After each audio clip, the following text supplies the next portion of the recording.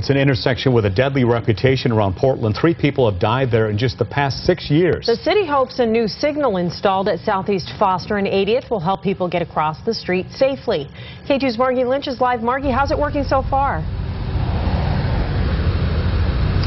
Let me show you how this new crosswalk signal works. You push this button here and it makes the yellow lights blink, having traffic slow to a stop. And so far a lot of cars have slowed here today, but some say the real test will be tonight when it gets dark.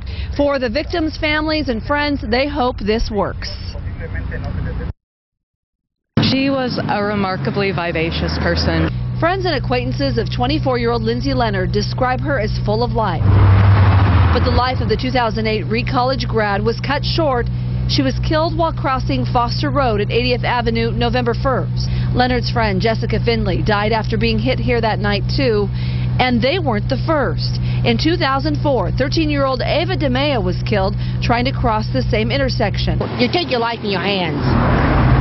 The city says they want to prevent this problem from ever happening again. Cross the street with caution. It's why they've installed these rapid flash beacons with flashing lights and verbal cues. Cross the street with caution. Vehicles may not stop. Neighbors say it's about time something's done.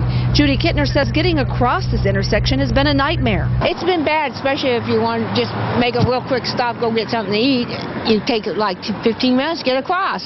But some drivers don't think the blinking yellow light is effective. If you don't see a traffic light, you're going to be more inclined to maybe just want to go through, get confused. Still, advocates of street safety say it has to be better than what it was, even though nothing eliminates risk. We make decisions at every second of our day, and each crash involves people that are loved and admired, and we need to do everything that we can to make our neighbors safe.